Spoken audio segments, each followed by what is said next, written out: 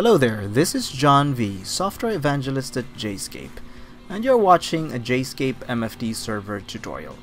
In today's video, we'll show you how to enable users to upload files anonymously through what we call drop zones.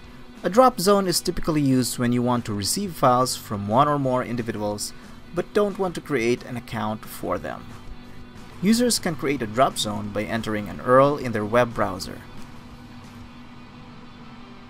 Once the drop zone loads, the user simply adds the file or files he wants to upload into the box and then clicks the upload button.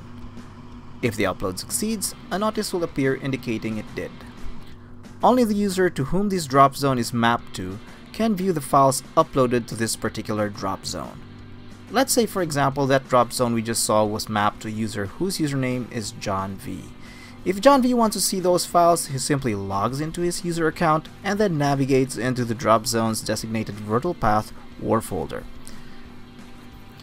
Let me now show you how to create a drop zone. To create a drop zone, log into the Jscape MFT Server Manager. Navigate into a domain and go to the drop zones menu. Click the Add button to add a new drop zone. Give the drop zone a name. Specify the virtual path to which files uploaded to this drop zone will be stored. As we showed you earlier, this is the virtual path the user assigned to this drop zone will see upon logging in to his account. Take note of the relative URL for this drop zone. We highlighted this URL earlier in the video, so you can review that part now to see where you're supposed to use it. Once you're done, click OK. That's it.